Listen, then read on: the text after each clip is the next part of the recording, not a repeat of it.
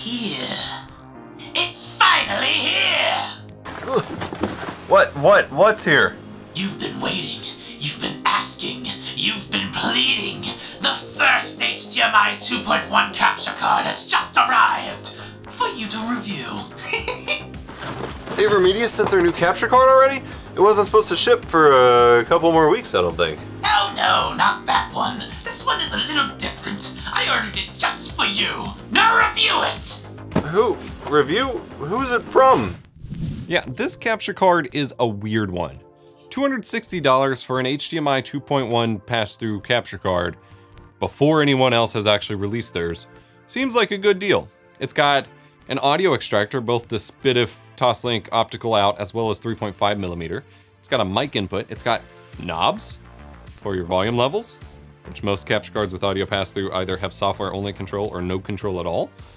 So that's kind of cool. You've got HDMI 2.1 input and output, USB-C, an indicator to indicate based on color whether you're on USB 2 or USB 3 ports, so you don't mess that up.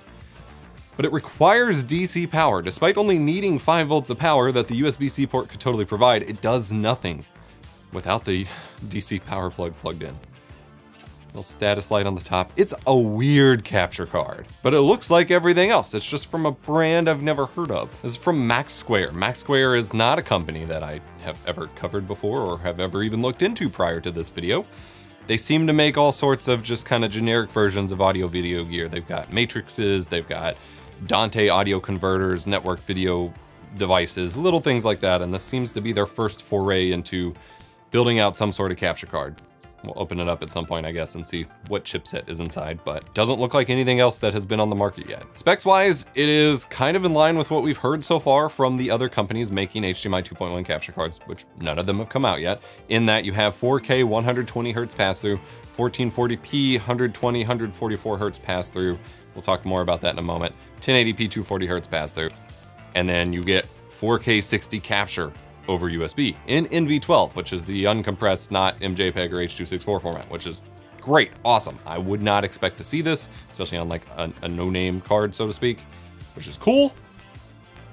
But the specs start to get weirder and weirder the further down the rabbit hole I go with this thing. First and foremost, there's no VRR support, so no adaptive sync, variable refresh rate, that kind of support. Doesn't show up as G-Sync in my graphics card panel. The consoles don't report any VRR support when I try it.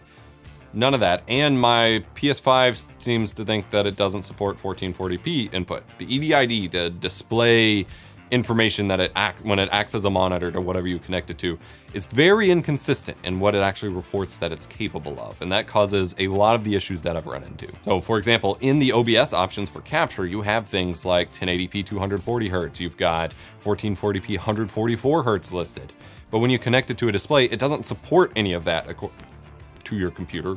It only supports 1440p at 120 Hz, which is fine, and I think everyone should use that if you're capturing 60 FPS footage anyway, but it supports capturing more frames than it supposedly supports passing through, and 1080p 240 has, like, it's super weird. So you have to enable or like manually add a lot of these other formats that you might expect to pass through with custom resolutions in the NVIDIA or AMD control panels.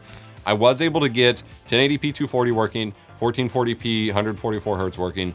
I was also able to get 2560 by 1080 ultra wide and 3440 by 1440 ultra wide pass through with custom resolutions, but only at 60 Hz. I was also theoretically, I don't actually have the panels to test this on hand, but just connecting the input to the capture card, I was able to force a custom resolution of 1440p 240 Hz and 1080p 360 Hz.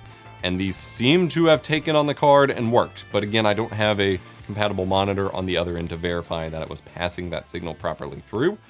But it very clearly displays when it doesn't support something with this cute little rainbow no video signal, and it wasn't giving me that after I got the custom reses configured correctly. So I think you can pass through those newer formats, which thus far, all of the listed USB capture cards from AverMedia, Asus, and so on that have announced their HDMI 2.1 capture cards, 1440p 240 has not been on that list.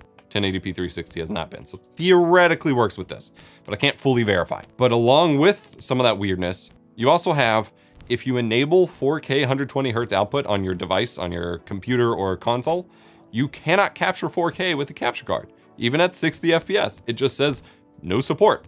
you have to drop it down to 1440p. Now you can capture 1440p 120 hertz or 120 frames per second from the 4K 120 frames per second, or you can capture 60 FPS.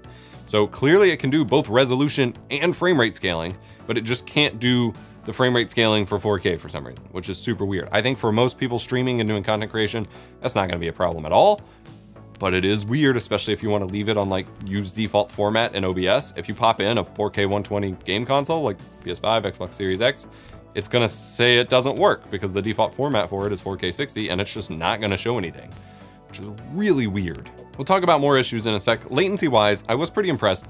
Pass-through is real time as best as I can tell, maybe half a millisecond, which is about average. So nothing to worry about there, and playing on it, I never felt anything.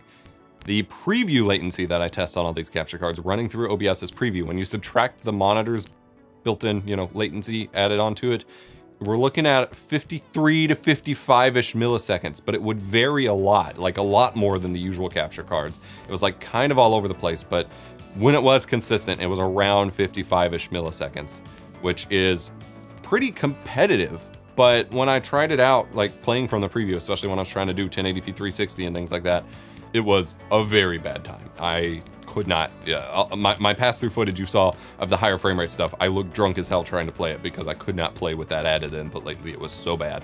And that's not always the case these days with the newer, faster cards like the HD60X, the Live Gamer 4K, and so on. So when it comes to capturing those higher frame rates, as I just mentioned, you are given the options inside of OBS to capture 240 FPS from the 1080p 240 mode or higher with the 360 mode, and 120, 144 FPS from 1440p, and so on. The results vary though. Any 60 FPS capture I did, be it from higher frame rate or not, came out smooth, looking fine, no problems. Any 120 FPS captures I did, mostly came out smooth. Every once in a while I'd see like a duplicated frame or something, but no major issues that would bother anyone. But the 240 FPS modes, which this device reports as a supported format for the device, it drops frames like crazy. Like we are talking ridiculous frame drops where it just looks like it's barely even 60 FPS. Like it looks horrible. I'm playing it back in slow-mo here, but like you cannot actually capture 240 FPS over USB here with that. And I did want to mention anything higher than 60 FPS on this card does drop to MJPEG, which is fine, probably expected, especially given the bandwidth constraints. But anything higher than 120 FPS, and it looks really bad. So I would stick to, regardless of what you're passing through, 120 FPS or lower for your capture frame rates. Which, if you're just streaming to Twitch or YouTube, all you need is 60 anyway. I did want to mention HDR. It does support HDR pass-through, as you would expect for a modern device. So I was trying to play on my PS5 and my computer and stuff like that through to my LG OLED.